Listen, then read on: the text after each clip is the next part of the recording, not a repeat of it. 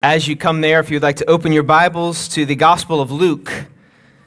The Gospel of Luke, if you're new to the Bible, towards the end there's a list of books that start with first names: Matthew, Mark, Luke, and John. They're the four Gospels, four testimonies about Jesus and his life and death and resurrection. We're going to be looking at Luke chapter 6 this morning.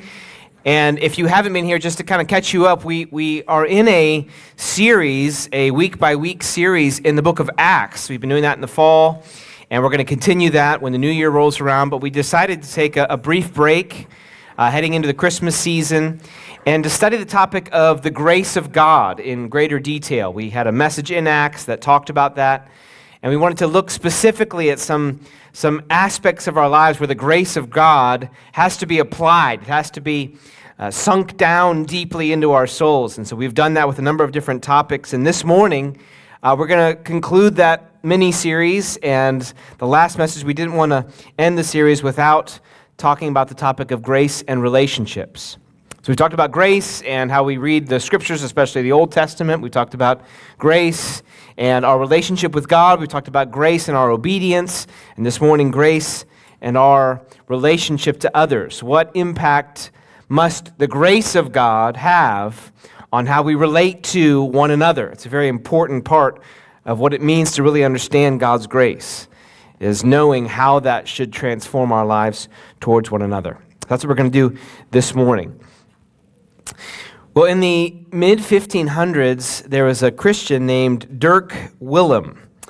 Dirk Willem decided, contrary to the popular religious belief in his day, that it was right for him to be baptized as a Christian, that his infant baptism was not his own personal expression of faith, and so he decided to be baptized. Well, so severe was the persecution against that act in that time that the people of the town, the officials and so forth, arrested him and put him in prison. Well, he escaped prison and was running away, was fleeing the officers and the magistrates and so forth of the town. Well, they were chasing him, and he made his way to a lake or a river that was just lightly covered over with ice, and he risked racing across it. Well, he made it, but the officer that was chasing him did not. He broke through the ice. This officer plunged into the icy water and began to call for help. Now, at that moment, what difference does the grace of God make? Your enemy, literally seeking your life, is calling for help, is in danger. What difference does the grace of God make in that moment or in 1,000 moments, perhaps less extreme, but similar in that we feel the pain and the cost and the sacrifice of them. We feel the abnormality of what's being asked at that moment. We feel the countercultural nature of this moment. It must be normal in our culture. For this man, he's running for his life. You could easily view this as a providence of God, that God is protecting and preserving him.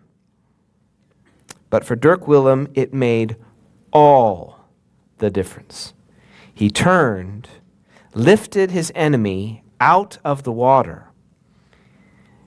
The magistrate from the shore demanded that the officer still take him into custody, which he did. And later, Dirk Willem was burned at the stake, both for his confession of belief in Jesus through baptism and for his decision to give his life for his enemy. It's a shocking decision. It's a shocking moment in this man's life. It's so shocking. That kind of grace towards an enemy is so shocking, it can only serve to remind us of the ultimate shocking example of a person loving their enemy even to death, and that's Jesus Christ. And that's exactly what it's supposed to do. That's exactly what it's supposed to do. That's the effect that the lives of Christians should always have. Dirk is not that much of an exception in what he was called to, though he was exceptional in how he applied it. Every Christian is called to show in their relationships the grace that they have received. The shocking grace of God displayed in the coming of the Son of God to live in the place of sinners, to die for you and me on a cross, to love his enemies even to death, and to raise them up to life. That shocking kind of grace is meant to be seen. There should be glimmers of it seen in the life of every Christian as they relate to others. That kind of shocking grace is meant to be reflected in our relationships. And that's exactly the point that Jesus is making in his sermon, which we find in Luke chapter 6. It is shocking language. Jesus intends it to shock us, to wake us up out of our normal, reasonable way of thinking about relationships. And if you listen closely to his words, you'll see most importantly that they are a self-portrait of himself. Let's read Luke chapter 6, beginning in verse 27. This is Jesus speaking. He says, "But I say to you who hear, love your enemies and do good to those who hate you. Bless those who curse you. Pray for those who abuse you. To one who strikes you on the cheek, offer the other also. And from one who takes away your cloak, do not withhold your tunic either. Give to everyone who begs from you, and from one who takes away your goods, do not demand them back. And as you wish that others would do to you, do so to them. If you love those who love you, what benefit is that to you? For even sinners love those who love them. And if you do good to those who do good to you, what benefit is that to you? For even sinners do the same. And if you lend to those from whom you expect to receive, what credit is that to you? Even sinners lend to sinners to get back the same amount. But love your enemies and do good and lend, expecting nothing in return, and your reward will be great, and you will be sons of the Most High, for he is kind to the ungrateful and the evil. Be merciful, even as your Father is merciful. Judge not, and you will not be judged. Condemn not, and you will not be condemned. Forgive, and you will be forgiven. Give, and it will be given to you. Good measure, pressed down, shaken together, running over, will be put into your lap. For with the measure you use, it will be measured back to you." And the Lord bless the preaching of his word. I think you could summarize that paragraph and a number of other passages in the scriptures that are similar to it by saying that the shocking grace of God to us is meant and must be seen in the grace we give to others.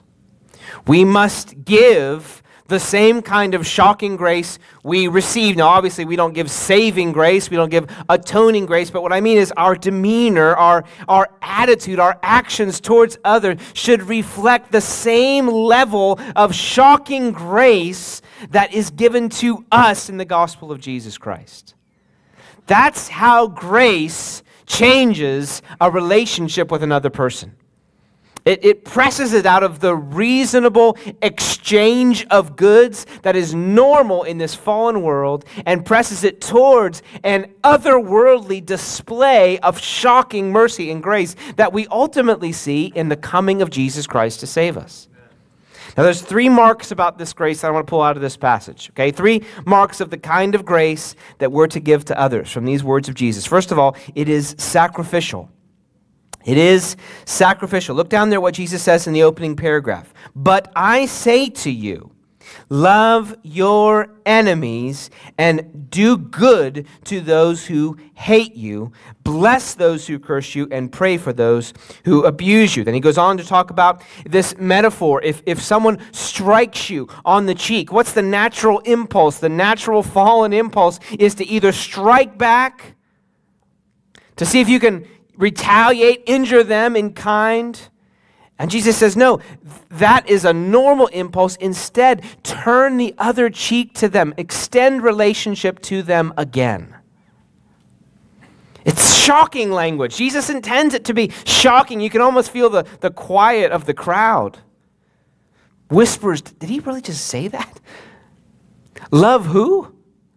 My enemy? Do what when they curse me? Bless them.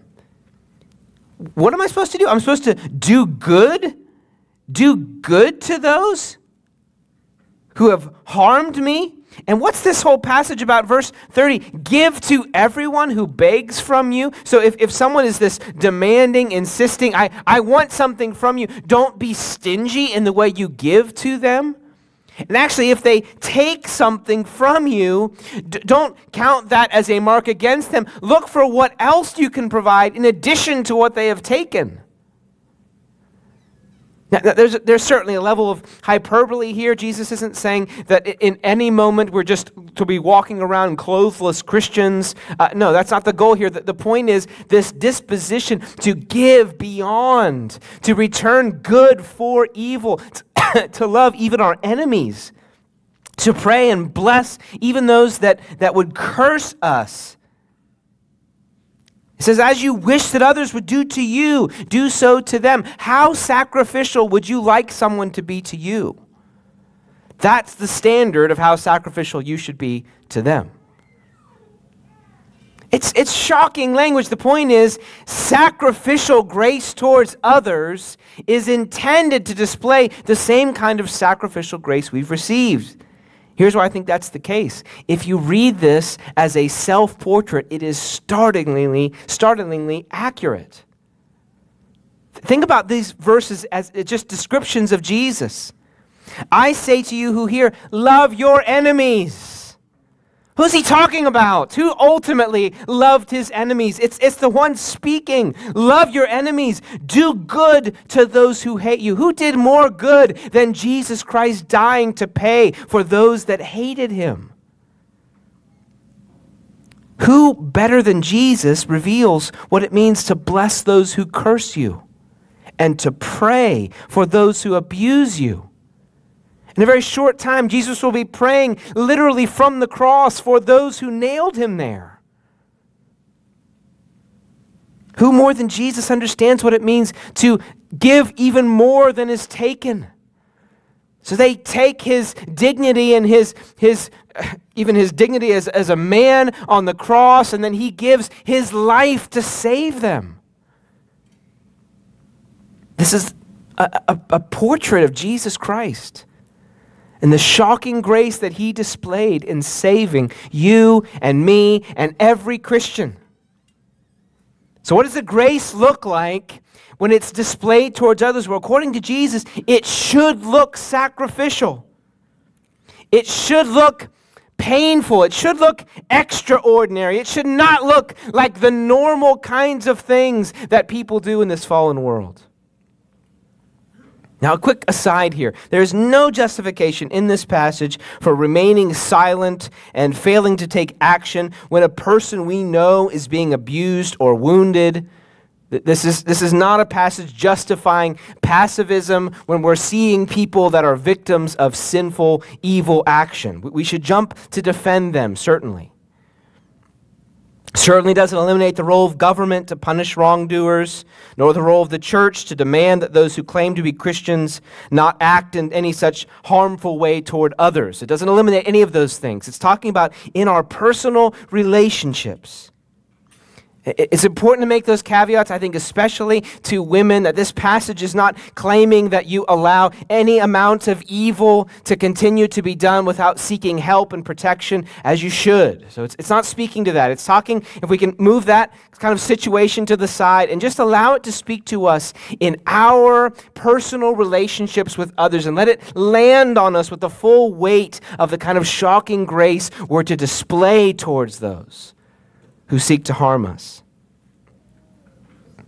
We can tend to think that it's sort of our right to resist those who would treat us unkindly and ungraciously. One author, G.B. Caird, says, "He who retaliates thinks that he is manfully resisting aggression. In fact, he is making an unconditional surrender to evil." This is the standard of the Christian, this kind of sacrificial grace that is willing to be injured by the sins of others because they are aware that the one who was injured in our place lives inside of us by his Spirit. And in displaying that kind of sacrificial grace, we are showing him to the world. One writer, Philip Ryken, I would recommend his book, Loving the Way Jesus Loves. I've read some of it, and as usual, my wife, I think, has read all of it. But I'd recommend the book, and he says this: "The real issue for most of us is that we always want to place limits on our love. We are ready to give, but only when we have something left over. We are willing to care as long as it isn't too inconvenient. We are able to love, provided that people love us back." What Jesus is saying is, there is a kind of shocking grace that has saved us, and that same shocking grace should be displayed in sacrificial service to those who do us harm. That is the grace that reveals the gospel. Be like your Savior, this passage says. Sacrifice like your Savior. Give sacrificial grace to those who ought to be punished. Those who seem to set themselves against us, we are to love them. Those that hate us, we are to find some way of improving their life by doing them good. Those that curse us should hear our blessing. The shock of this passage, it intends to wake us up from commonplace, reasonable love that is normal in a fallen world. We are not called to normal, reasonable love. We are called to cross-shaped love that is sacrificial toward those who ought to be punished. And the Savior keeps going. He keeps building on this theme.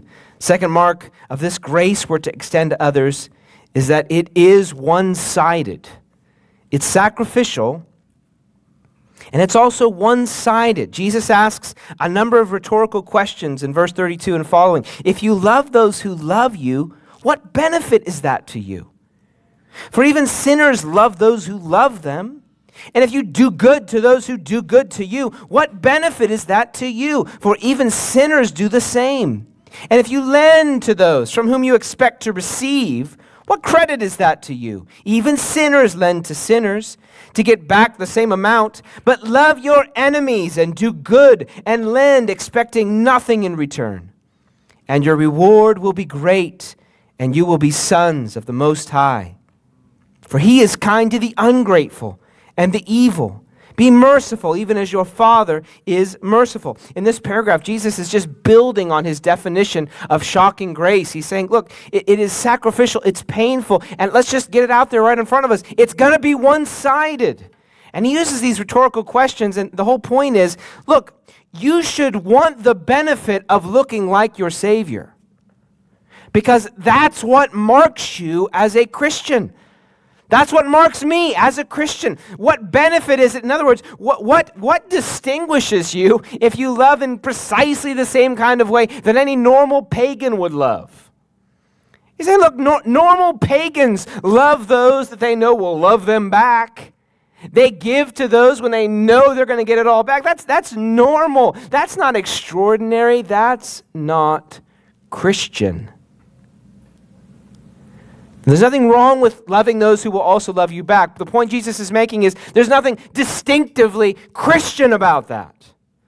And surely you would want the benefit of being distinctively set apart to your Savior, who is the ultimate example of someone who loved in a one-sided way.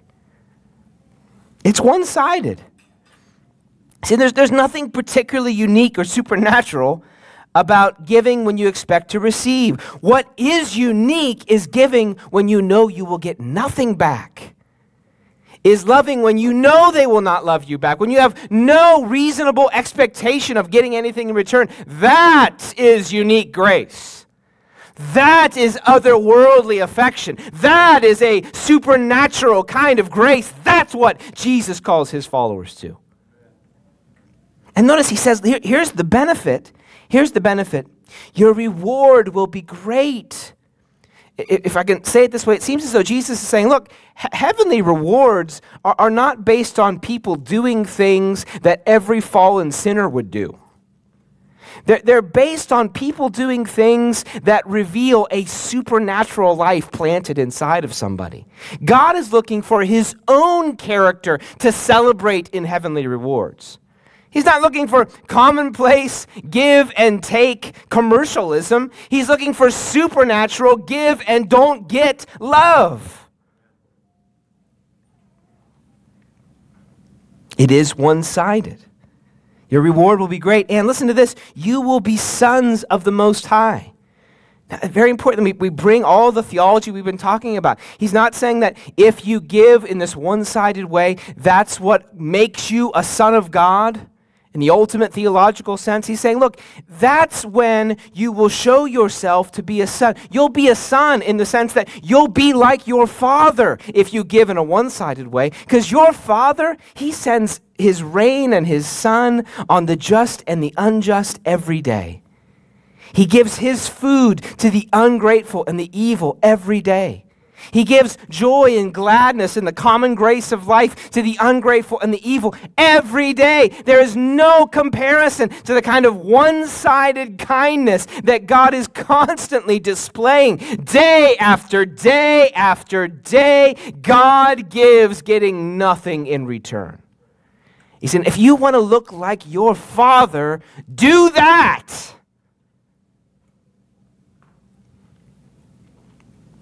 Not too long ago, I was mowing my yard when the grass was still growing. It's not growing anymore, but when it was growing, I was out mowing my yard, and I was almost done. And my little buddy, Jace, who's 2, was out there, and he decided he wanted to do it with me. And he was determined. And so I was ready to pack everything up, but I thought, okay, this is kind of a moment. I don't want to miss this moment. So he has a little plastic bubble-making mower. And so I lined that up next to me, and I had my mower, and we just went back and forth up and down the yard for a few times. And he's pushing his little thing, and I'm pushing the big thing, and it was just great. He was like, he's doing what he wants to do. He wants to be like his daddy. He wants to do it with his daddy, and he wants to be like his daddy. That's the motivation that Jesus is giving us. As children, we should want to be like our Heavenly Father. And what our Heavenly Father is like is constantly giving in one-sided relationships. He's not looking for relationships that are two-sided. They seem like they'll benefit me, so I'll give to them. He's giving to those who give nothing back to him. Now, brothers and sisters, this should turn our way of thinking about difficult relationships upside down, shouldn't it? We tend to think about difficult relationships, either segments of a person that are difficult, like that thing we really don't like about our spouse or our child or our parent. We tend to think of those as the thing to be endured grudgingly, necessarily, or that person that we really don't like talking to. Because every time they talk about themselves. And the last time they asked you a question about your life was never. And your aunt, who always wants to talk about her strange religious beliefs and could care less what you think about the Bible.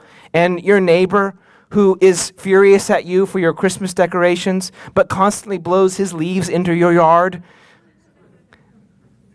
How do we think about those relationships? Now, normally we think eye roll, it's just a part of life in the fallen world.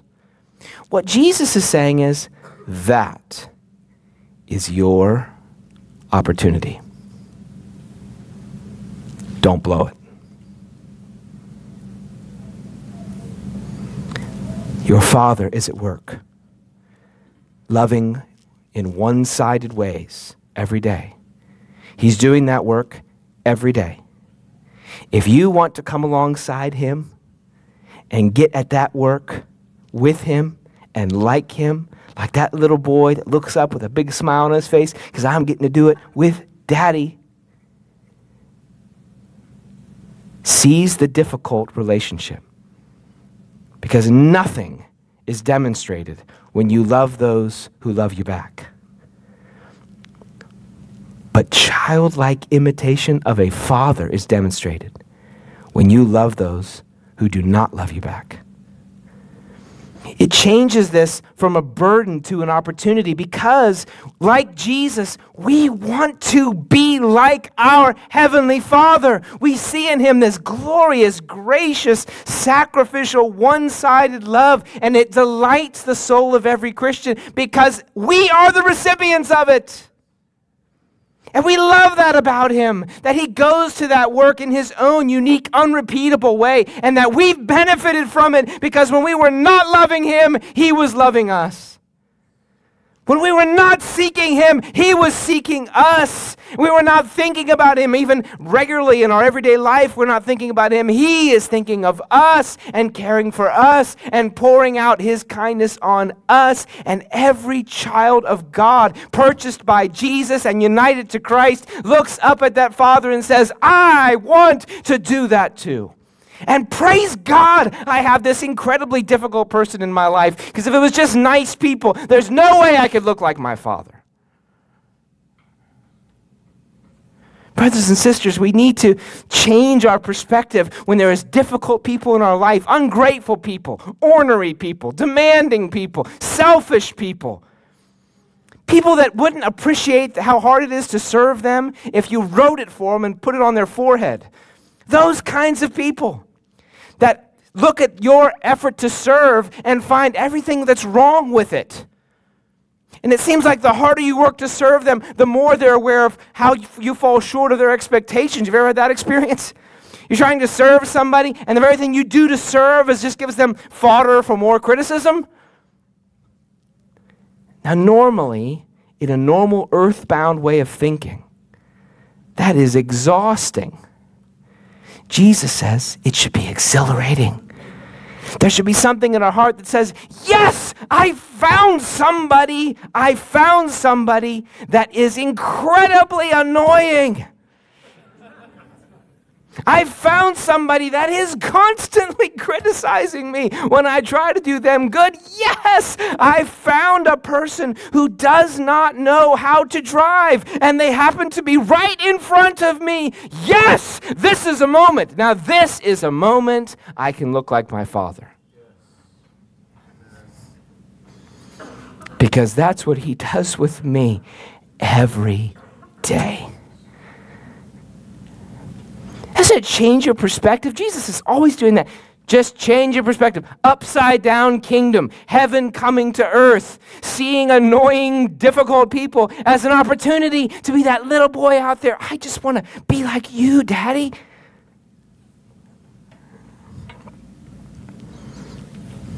We do this with affection and a grateful eye on our Father. The whole point of it is there won't be a return. This is so important for marriages. How many times in marriages is it the case that you have some area of your life that you think is just not returned? This is not returned. He, she, not even aware. I'm doing this. How many years I've been doing this? Totally unaware. And we tend to think, unfair. This is the log I can finally pull out and really beat them over the head when they try to bring a criticism. Well, are you aware of all that I've been doing all these years? This is my safety net. When I really blow it, I can point out all these ways that they blow it. And Jesus is saying, no, that's the way a fallen, natural person thinks. A heavenly child of God thinks. I'm so glad there are still things that I experience a one-sidedness in my various relationships. Because it's only there that I can look like my Heavenly Father. Finally, it is measured, this grace that we're to give others, it is measured, listen to this, by what we hope to receive. It is measured by what we hope to receive. You see that paragraph down there in verse 37? Jesus is just moving forward in this series of shocking statements. He says in 37, "Judge not, and you will not be judged. Condemn not, and you will not be condemned. Forgive, and you will be forgiven. Give, and it will be given to you."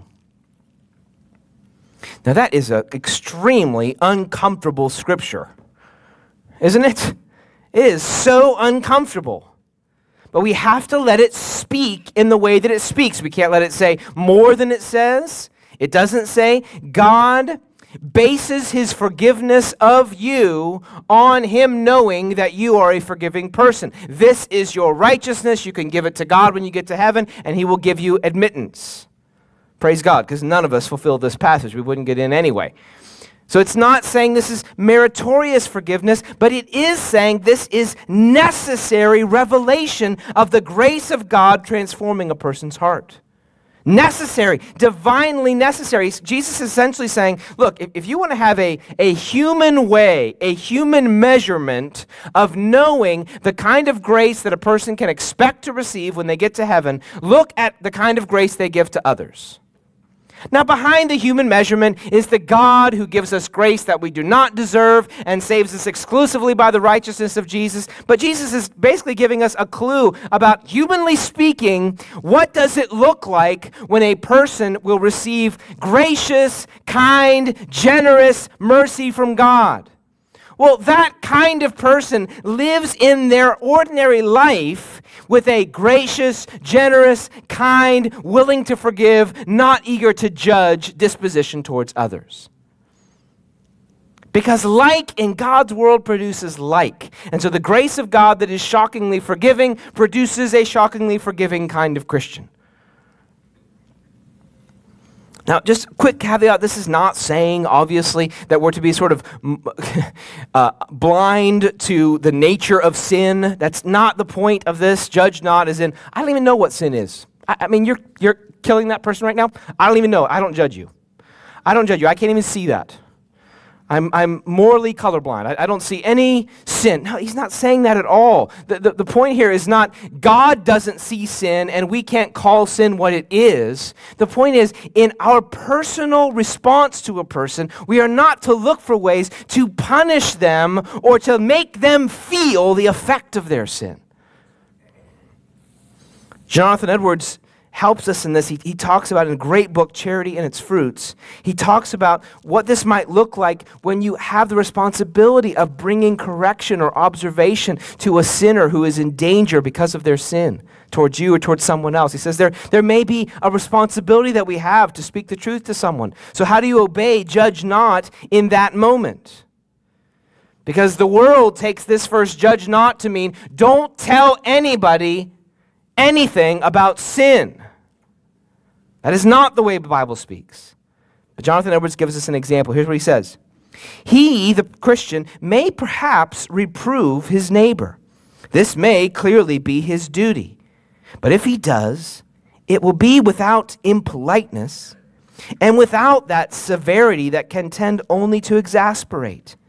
And though it may be with strength of reason and argument, and with plain and decided expostulation, it will still be without angry reflection or contemptuous language.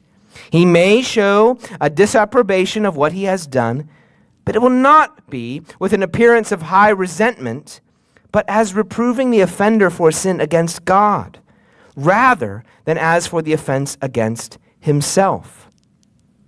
Married couples, I would strongly recommend you study that sentence.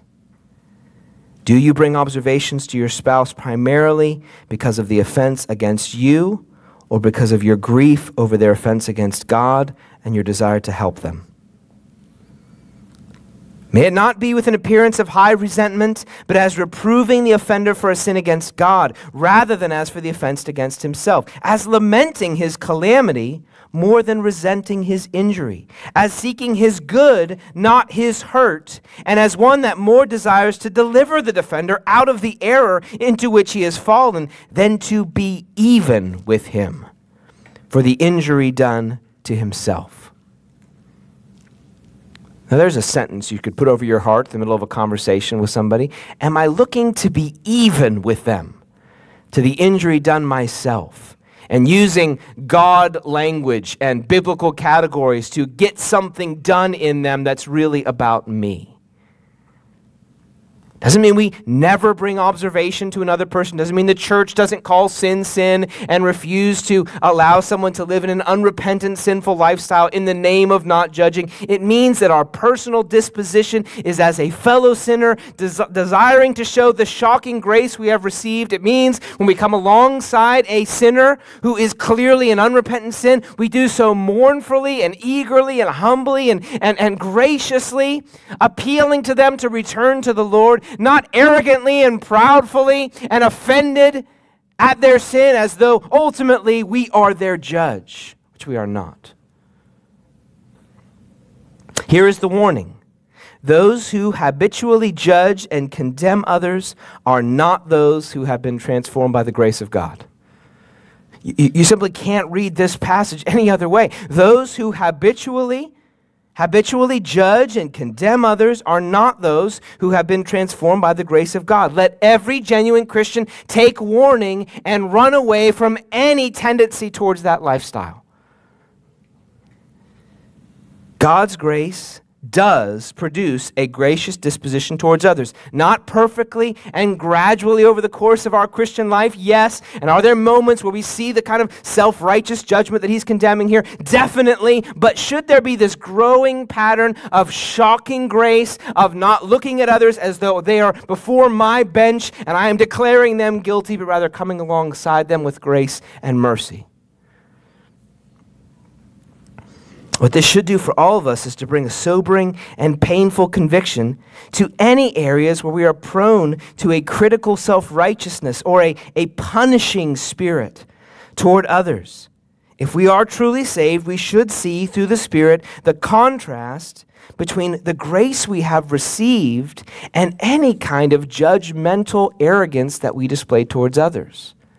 That should convict us, and it should motivate us to want to see in our life the kind of grace we expect to receive when we face God in the end.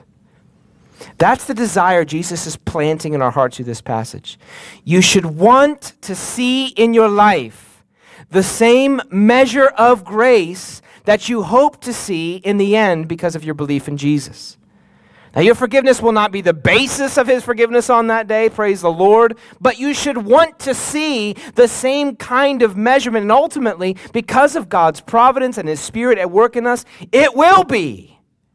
As his Spirit changes us from judgmental to gracious, from arrogant to humble, then in our lives we will begin to see the kind of measure of grace, measureless generosity, forgiving 99 times over that all of us hope and trust we will see when we face our God and Father on that final day. And he's saying, look, be glad. The measure you use, don't be discouraged. When you measure this painful sacrificial mercy to this person who continues to injure you, be glad because you're going to experience a measureless grace towards you. It's going to pour down over you and pour onto your lap. Don't be discouraged as you're trying to give this sacrificial, generous grace to someone. Don't be discouraged because in the end, that's the kind of grace that the Father will certainly give to you. And on that day, your receipt of that kind of grace will make all the moments that you gave grace to others pale in comparison. And you'll be so grateful that you've been called into a kingdom where grace is the measure of God's response to our sin rather than judgment.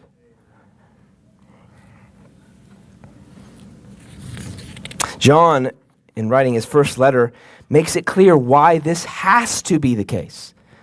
Why it has to be the case that those who do not expect to be judged must not judge. 1 John 7, Beloved, let us love one another, for love is from God, and whoever loves has been born of God and knows God. Listen to this. Anyone who does not love does not know God, because God is love. You gotta love the Apostle John. There it is. Anyone who does not love does not know God, because God is love. And in this, the love of God was made manifest among us, that God sent his only Son into the world so that we might live through him. And this is love, not that we have loved God, but that he loved us and sent his Son to be the propitiation for our sins. Beloved, if God so loved us, we also ought to love one another. No one has ever seen God. If we love one another, God abides in us, and his love is perfected in us. I think there's some logic there that says you can't see God physically, but you can see his love in the way the church treats one another. We must not lessen this warning. It's intended to be a guardrail for us as Christians, saved by the grace of God and transformed by that grace as well. The lifestyle of unforgiveness and judgment will show itself ultimately to have no saving knowledge of Christ. And God will not forgive those who consistently do not forgive because they have not known the salvation that comes from being forgiven by Jesus Christ. If they did, they would gradually, but definitely begin to show that same grace towards others. Here's the questions for us. Think of the person that has sinned against you. Maybe in a deeply grievous way, maybe in the little painful chirping of sin that always seems to wake you up out of your otherwise comfortable life. Have you treated them as you hope the Lord will treat you? Is our current treatment of them an accurate picture of how we think and trust that God will treat us on that final day? Is my treatment of them an honoring and accurate picture of my Father and my Savior?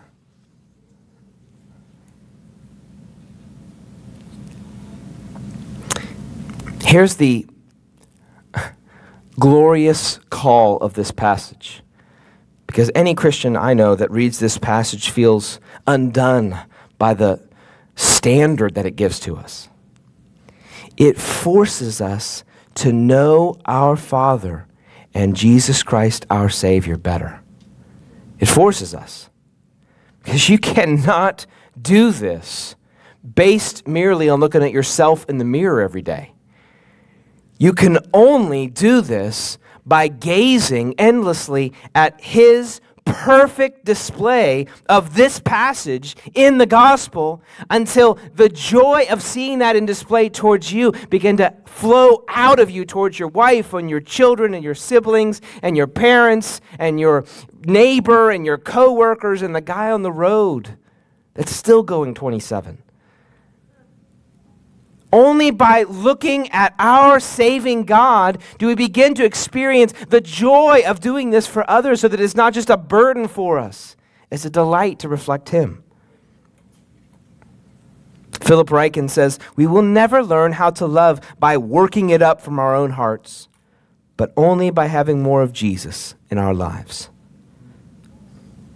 We will never learn how to love. Don't try. Don't go home and just think, I'm going to be more loving this week, more gracious. Begin by gazing at Jesus Christ, the one who loved his enemies, who did good to those who hated him, who blessed those who cursed him, who indeed turned more than just his other cheek to those who struck him, who gave what he could not receive back in return, who chose not to judge, but instead to forgive. Look at that God who died for us in the person of Jesus Christ our Lord on the tree, Look at that God and allow that gaze to transform our hearts and to overflow out of us in gratefulness expressed in same shocking grace to other people. Look at Jesus as he took his humiliating experience of a human nature so that he could represent us. Look as he pours out his strength for disciples that he knows will desert him in his darkest hour. Look at Jesus as he pours water on the feet of Judas, knowing he would betray him to death. Look at Jesus in that scene on the beach as he calls Peter to his side on a gentle walk and invites him to reaffirm his love for him after Peter denies him 3 times. Look at Jesus as he tells the thief who was just then mocking him that he will be with him that day in paradise. Look at Jesus as he prays for his crucifiers that his Father would forgive them, for they know not what they do.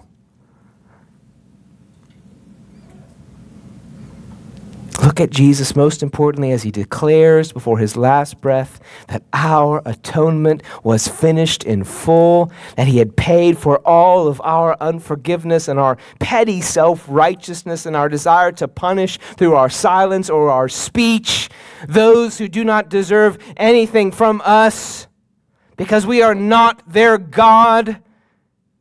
And look at Jesus dying for that self-righteousness and carrying it away from God the Father and instead covering us with his record of kind, merciful, gracious patience so that when we go before his Father, he sees the love of Jesus covering over us as our reputation with God. Look at that Savior. And meditate until you marvel, and marvel until you worship, and worship until you are looking for people that you can display that same kind of love to.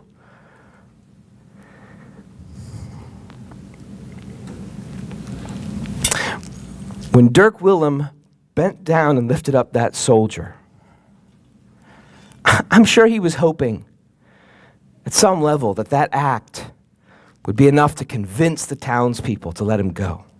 It's common decency. I'm sure he was hoping that. But what motivated his decision was that what was most important to him was looking like his Savior, the one who died to save him when he was an enemy. And those townspeople might have mocked his choice as foolish, naive. You're a sucker. But when he crossed over the river, as D.A. Carson said about his own dad, all the trumpets sounded. First, because he was saved by the death of Jesus Christ. And second, because that same kind of love was shown towards an enemy, which led to his own death. And that glory is worth any sacrifice. Because we look a little bit like the Savior that saved us. Let's go into this week looking at Jesus and thanking him for saving us and looking for opportunities to look a little bit like him. Let's pray.